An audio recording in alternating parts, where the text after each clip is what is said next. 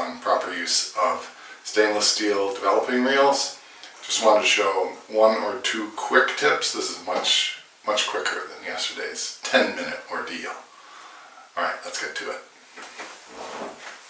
Alright, tip number 1. I shot a roll of a really excellent film, Dracula 35 from FPP.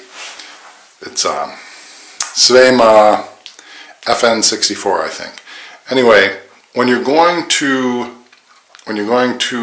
ever put your film in a canister, always cut a flat spot here. So I'm going to cut through there, right across. Alright, probably already knew that, but I thought I'd remind everybody, always cut a flat spot. And when you're using a steel reel, the great thing is, some of the film's already been exposed to put in the camera. So we can do this hard part in the light. So I'm going to feed it over.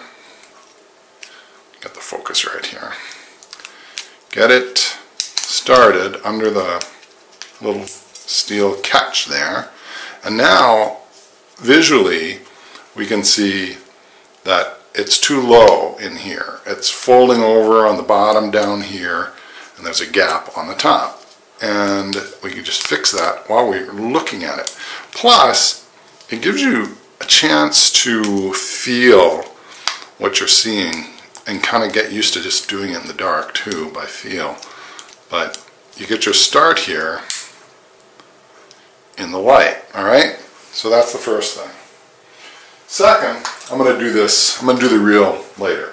Second, or third I guess, when you're using, if you have one of these that's for a 120 or 2 35s, and that's your only tank or it's your only available tank, put the film in the bottom, but always put a spare empty on the top, so when you agitate, it doesn't go in there cattywampus sideways and get jammed.